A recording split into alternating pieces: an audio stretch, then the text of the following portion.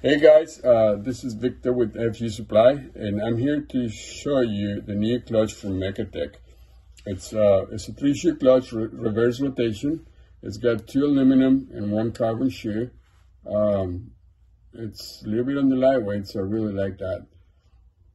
And it has a carbon fiber face or plate in aluminum face, and the face itself is where you make the adjustments. If you can see right now, it's got 3 dots on the anodized face, and it's on setup number 2. The slot on the carbon fiber indicates the setting, and I'm gonna try to adjust it right now. I'm trying to show you how to do it. Yeah, it's part number 2020-01. I'm going to set up on the site tomorrow, so it'll be out for sale starting on Friday. To make any changes, you're going to need a tool like this, which is basically a plate, and it has 3 long pins and 3 short pins. And this is very important to make any changes in the clutch.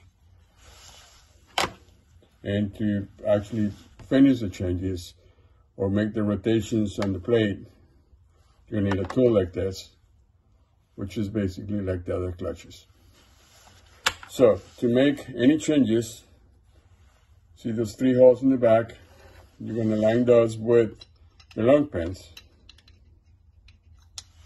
Set the clutch on the table and push down. You hear that clicking? That's the plate that it popped up about 1/8 of an inch. I loosen it up more so you can see that it's no setting right now. It's all gone. So, and to make the change, you're gonna line the 3 holes in the back with the short pins. Set it up. Grab your wrench and rotate to the side location. Push down, the plate is flat again, it's back on setting 2, and that's how it gets done.